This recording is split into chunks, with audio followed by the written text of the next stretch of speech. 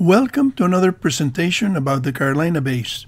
This presentation discusses the structure of the raised rims of the Carolina Bays and the deductions that we can make about the age of the bays, taking into consideration the mechanism of rim formation.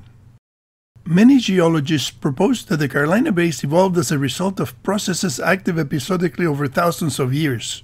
The paper by Brooks et al. Says, quote, based on 45 OSL dates, active shorelines and associated aeolian deposition occurred during maritime isotope stage MIS2 to late MIS3, 12 to 50,000 years before the present, MIS4 to very late MIS5, 60 to 80,000 years before the present, and late MIS6, 120 to 140,000 years before the present.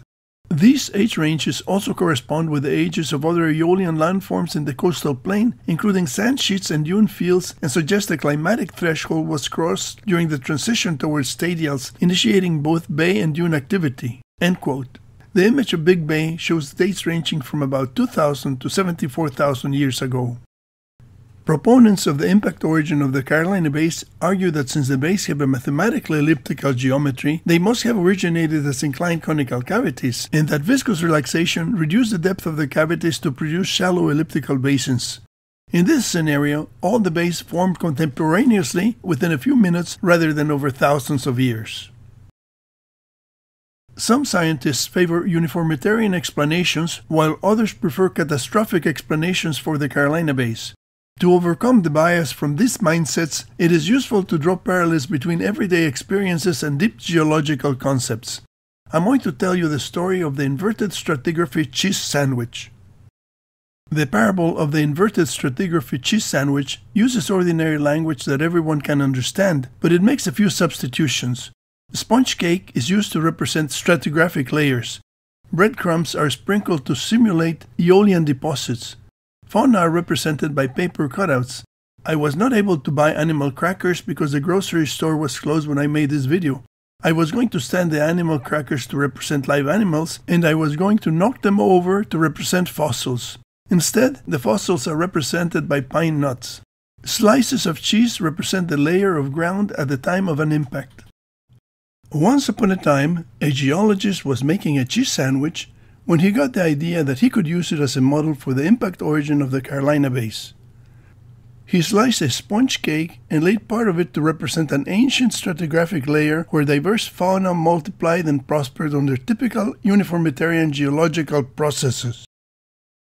Erosion from wind and water modified the landscape through the seasons in a predictable way. When the fauna died, their skeletons returned to the earth and sometimes fossilized. The landscape continued to change with its usual consistency, and dust carried by the wind gradually varied the landscape. Over the centuries, new stratigraphic layers were created by ordinary aeolian and sedimentary processes. The uniformitarian geological changes allowed life to thrive with its usual rhythm. Animals lived, propagated, died, and evolved in gradual steps as they adapted to the predictable changes in environmental conditions. The wind continued to deposit dust over the landscape, creating new stratigraphic layers. The geologists covered the landscape with a layer of cheese and said, "This is the base layer that marks the time when uniformitarian processes are interrupted by a catastrophic impact." The geologists grabbed a stratigraphic layer and overturned it over the base layer of cheese to form a raised rim adjacent to the newly formed cavity made by an imaginary projectile. The gap left by the overturned layer was replaced with a new layer to level out the terrain. The world returned to its uniformitarian regimen, and the aeolian deposition continued like before. Everything was covered with dust, and new stratigraphic layers continued to form. Dust, dust, and more dust.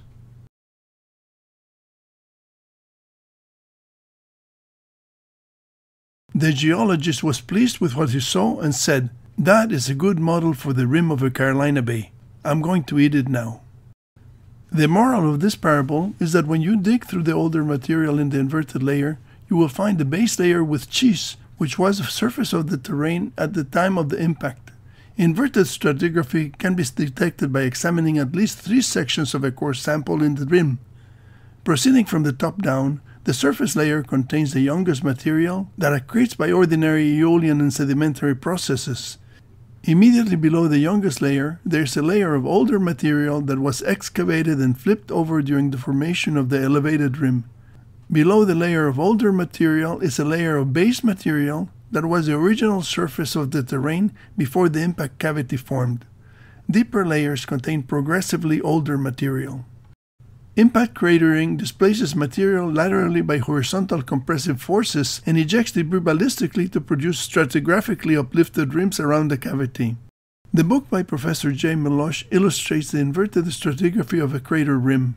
If we obtain a core sample from the rim of an impact crater, we would see the youngest material in the top layer, followed by older material excavated by the projectile from a deeper layer, and going deeper we will find the base material that was the surface of the terrain at the time of the impact. A paper published in 2012 by Moore et al. Reported the dates of a core taken from the rim of a Carolina Bay called Flamingo Bay in South Carolina. The sequence of dates shows inverted stratigraphy with a layer of older sediments lying stratigraphically higher than younger sediments. This is expected in the rim of an impact crater. The rim of an impact crater will usually have inverted stratigraphy, and this is what we see in the rim of Flamingo Bay. The base layer at the time of the impact is 13.1 thousand years old. The base layer is overlaid by a layer of older material with a date of 15.5 thousand years. This older material presumably originated from an overturned flap when the rim of Flamingo Bay was formed. The old material is covered with new material that accumulated after the impact that made the bay, with dates from 11.5 to 5.0 thousand years ago. A similar case of inverted stratigraphy was reported by Bunch et al. In 2012 for the rim of a Carolina Bay near the town of Blackville, South Carolina. The base layer with a date of 12.96 thousand years ago is overlaid with material dated at 18.54 thousand years ago. This older material was excavated by the impact to form the overturned flap. The old material was overlaid with a younger layer dated at 11.5 thousand years ago, which consists of material that accumulated after the impact. This is the secret of the rims of the Carolina Bays. The base layer under the inverted stratigraphy of the rim likely corresponds to the date when the bay formed. The dates of the base layers obtained by Bunch and by Moore are in the range of the date determined for the Younger Dryas boundary by Kenneth et al. In 2015. Is this a coincidence? In any case, this approach for dating the time of formation of the Carolina Bays is worth pursuing. Dating cores taken from the rims of the Carolina Bays is the most logical way of determining the age of the bays because the procedure takes into consideration the mechanism of crater formation, which includes the creation of the overturned flaps on top of the base terrain at the time of the impact. One suggestion for future dating of the rims is to take additional samples below the base layer to confirm an increase of age with depth. It is also important to take into consideration that many bays were placed on top of each other, so the most accurate dates will be obtained from bays that were in place first and not the ones that formed on top of previous bays. The law of superposition should be used as a guide. Thank you for joining me in this study of the Carolina Bays. Ask your geology professors to discuss the Carolina Bays because they are the most prevalent geological structures in the Atlantic coastal plain. There's a link to the LiDAR visualization tool by Michael Davias in the description of the video. My book about the Carolina Bays is available at Amazon. Subscribe to my YouTube channel to be notified of future videos about the Carolina Bays and other scientific topics.